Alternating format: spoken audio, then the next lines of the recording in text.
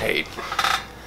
So I was up here in the loft the other day and someone was downstairs ringing the doorbell, but I couldn't hear it.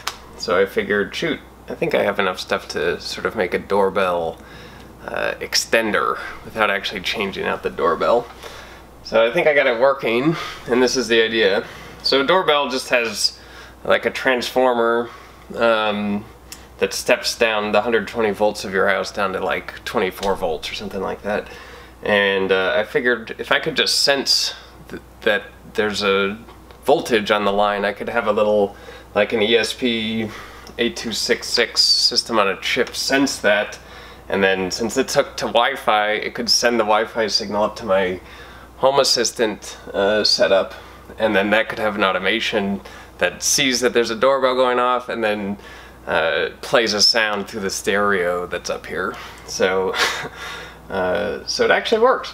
So that's what's going on here. This is just a test transformer that I have. I'll have to adjust things a little bit when I put it in the real doorbell, because this is a 6-volt transformer.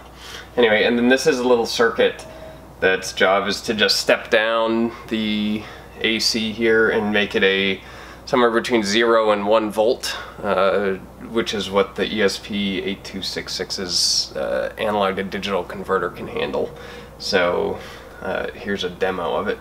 So the transformer is just going to connect the circuit. This is like the doorbell.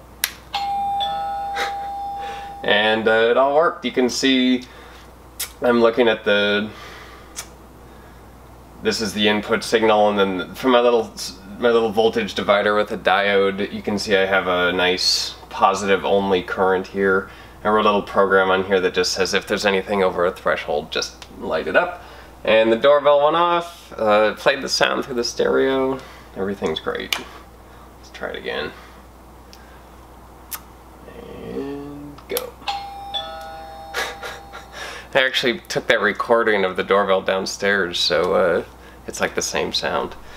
Pretty convoluted, but definitely a good time. Enjoy.